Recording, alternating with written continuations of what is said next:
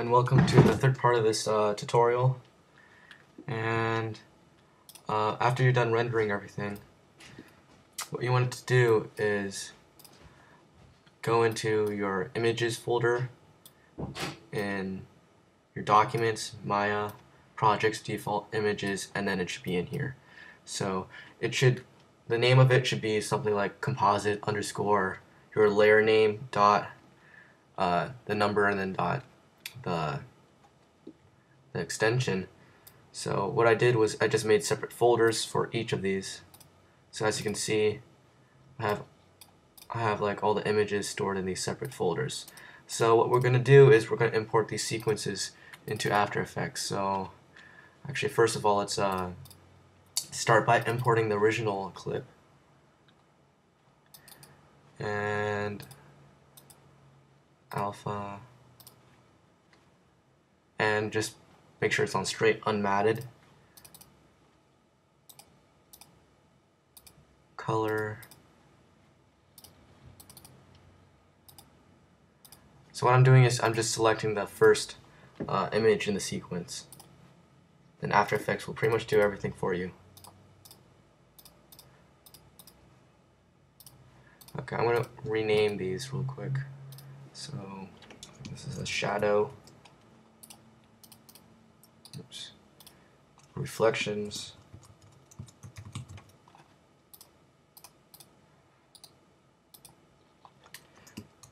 Color.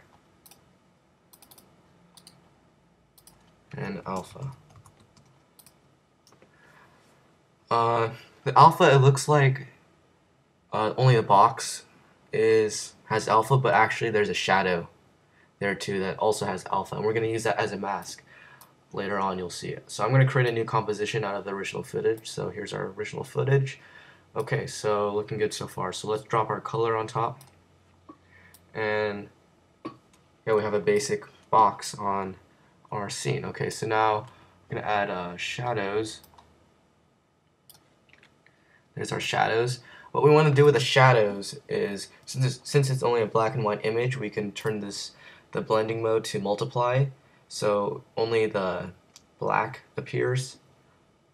So if it's white, it's just alpha, pretty much. That's what it does. So where's multiply? Because otherwise, you see, you're just multiplying it by 1, because it's multiplying the pixel data with this color data. So it's basically, if it's white, everything is 1, so it's just multiplying it by 1, so it doesn't do anything. Okay, so now next thing is the reflections. Just drop, actually, like that. Reflections, and what we can do with this is if you hit T while you select that layer, you can adjust the transparency to make the reflection like super high or low and stuff. As you can see, it's going off the table. What you want to do there is just mask that out or rotoscope it. But yeah, okay, that seems about good right now. Okay, last thing is, as you can see, there's like a darker area, which is our image plane. So what we want to do with that is we want to get rid of it by putting our alpha right above our shadow, and then select our shadow, and then for the track matte option we want to select alpha matte and then alpha. So basically what that will do is it's only showing the areas where the alpha layer has actual alpha. If it has no alpha, it doesn't show that part, so it's like a mask. So if we play through this, you know, it's looking pretty good. You know, we got our three-dimensional box in our scene. All we have to do is matte that little part right there, and we should be good. So yeah, thanks for watching. Okay, actually, if we want to matte this, here, I'll just do that real quick. Okay, let's see. Actually, you know what? Yeah, I'll do that real quick. Just for the heck of it.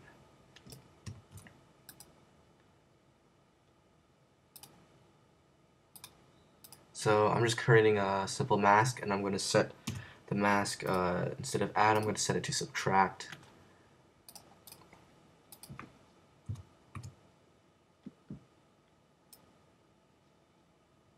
Probably feather this mask a bit.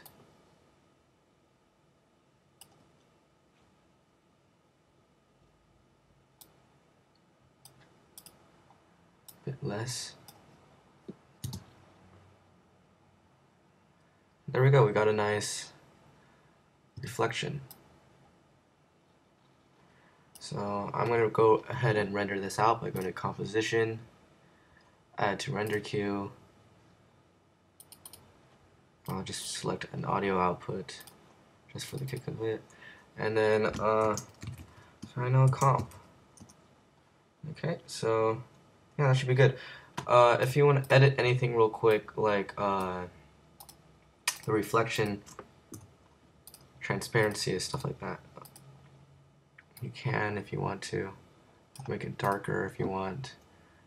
It's too dark, so I'm just gonna leave it at 33%. Yeah, if you want to make the shadow darker, I guess you could. Or I mean lighter, like that, but yeah, well, I'm gonna like it right now, so yeah, I'm just gonna press the render button.